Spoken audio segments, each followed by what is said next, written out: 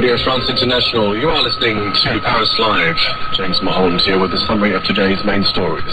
4 tourists cycling through Tajikistan have been killed when a driver rammed them with his car before attacking them with knives, along with the other passengers. The Islamic State group has claimed the attack. 2 Americans, a Swiss and a Dutch citizen, were run down on Sunday while on a popular cycle route in the Zangara district, about 100 kilometers south of the capital, Dushanbe. Female tourists were also injured.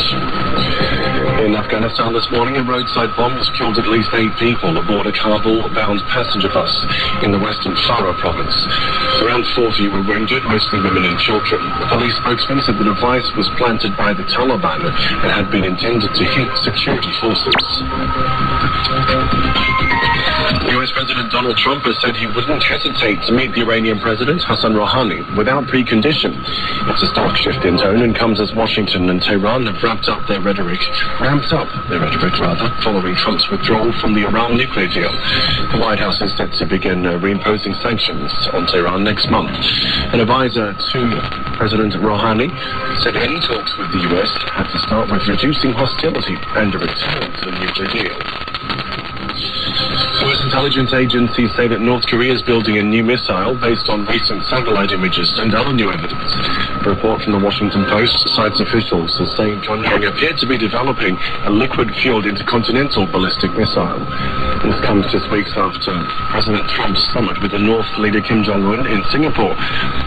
Following the historic meeting, Trump had declared that Pyongyang was no longer a nuclear threat. French prosecutors have opened a new probe into the actions of a top security aide to President Emmanuel Macron, who allegedly roughed up 2 May Day protesters hours before a violent incident for which she's already been charged. 2 youths, aged 23 and 24, lodged a complaint alleging that Alexandre Benalla, the co-accused Vincent Kras, a security agent employed by Macron's centrist LREN party, manhandled them in a central park in Paris. Benalla was caught on video hitting a protester and wrestling another to the ground later in the day while wearing a police helmet and armbands while he was off guard. The 26-year-old Benalla dismissed the new allegations in an interview that appeared in Sunday in the Journal du Dimanche Weekly, saying he was at the earlier protest as an observer. Finally, more than 500 hikers and their guides have been successfully evacuated from an Indonesian volcano after a deadly earthquake triggered landslides that chucked them on the mountain.